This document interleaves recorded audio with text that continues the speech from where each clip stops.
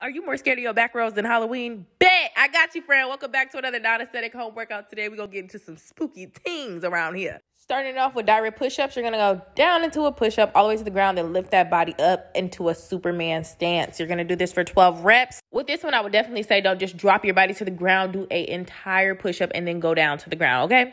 And pace yourself because this is a double combination going on, all right? Ain't nothing spookier than hurting yourself at home in your home gym.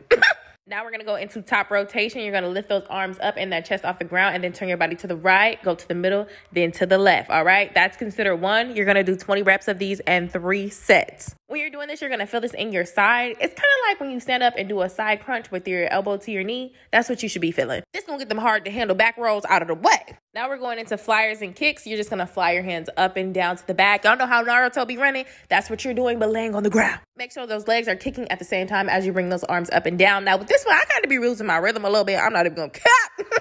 But that's okay. As long as I'm getting the workout in, that's what matters. So I hope you are doing the same. Grab your cape because we're going to fly into the next workout. Last but not least, we're going to do snow angels. You're going to simply just lay on your stomach, open those arms and legs and close them. If you grew up with snow, you know how when you was little, you used to lay on the ground and just, ooh, fly, fly, fly. That's what you're doing on the ground. Just this time on your stomach, there's no snow. It's not cold. So this is even better for you. Okay, stick about. This took me 22 minutes and I lost 191 active calories.